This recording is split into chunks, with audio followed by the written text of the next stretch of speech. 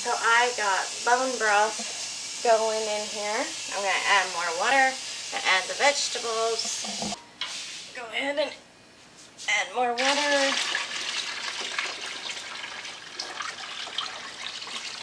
This bone broth is made up of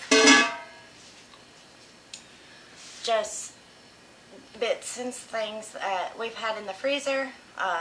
The pig feet. This is pork broth. I see a lot of people making their beef and chicken, but pork is the best, in my opinion, bone stock to make. It is really, really rich in flavor. We use it in our soup beans. We use it with anything that we make any kind of pork with. Any kind of beans. It really gives it a great flavor. So like I said, I went through my freezer because we are fixing to get our pigs and our cow in the freezer. I need to make as much room as possible. So I took, I think, 8 packages of backbones, pig feet, and neck bones. Popped them in here overnight, set them on the roast, took all the meat off, then let them sit overnight again, or let them cook a little bit more, and got the rest of the meat off. So that will go to the dogs. That is not going to waste. Nothing goes to waste.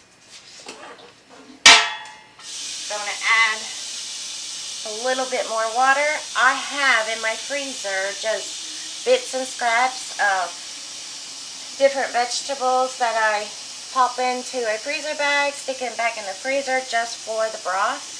So I'm going to go ahead and get that.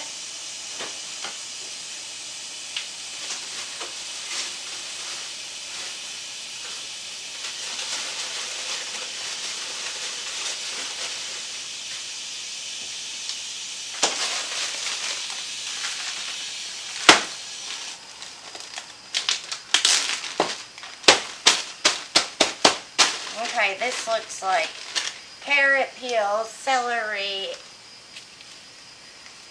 and mushrooms. That's probably plenty of water. I'm filling this 22 quart right up. This is going to simmer all day.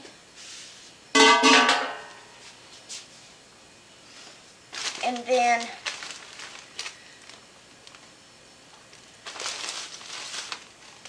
after that, I plan on canning this so it's shelf-stable broth. So we got our vegetables in there. Going to put this back in the freezer because I have more. I'll just use this over again.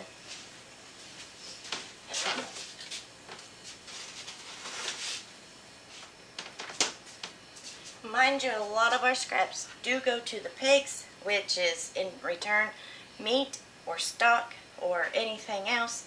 But this, I'm going to let it slow simmer like all day. And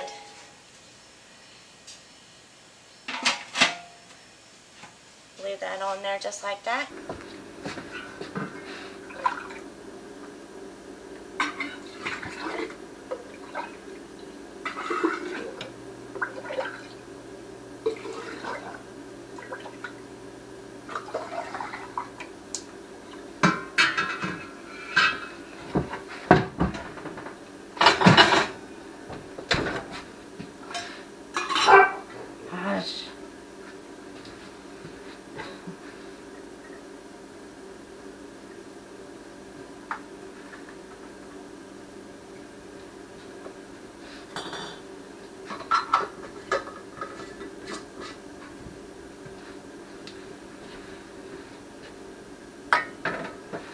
Alright, here is our pork broth.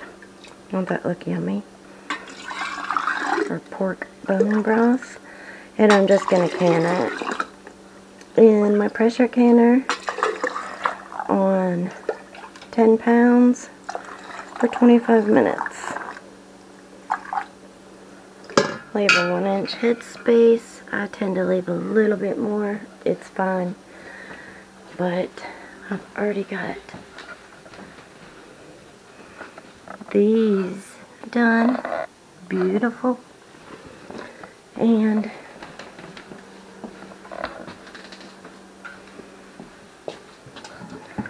chicken broth a cooking. Don't mind my dirty sink. Get me a hot jar. My pressure canner holds about 7 jars, and hopefully this pot is about 7 jars worth of broth, because I hate to run my canner half full.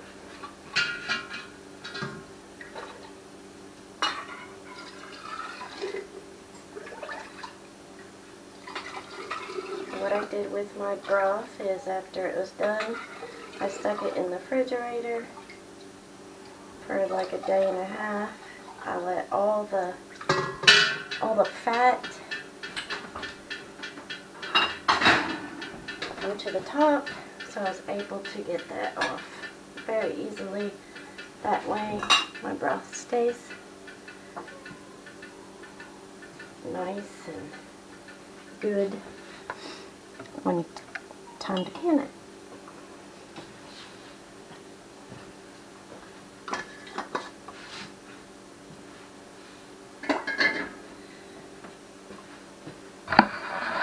Alright, y'all. I'm just going to continue the process and be able to make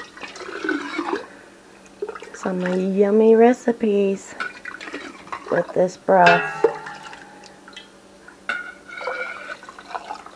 or just have it in case somebody gets sick. Alright, 3 more to go. It's all full. Got this little bit left, but I do have the roaster oven is on with a thing full of chicken broth, so I think I'll save this, process this when I do the chicken broth.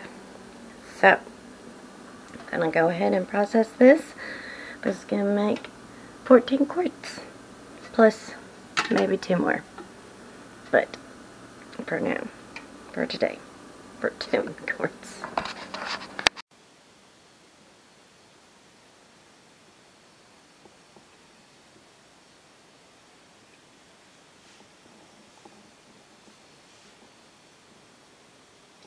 So the chicken broth and the pork broth ended up making 14 quarts apiece,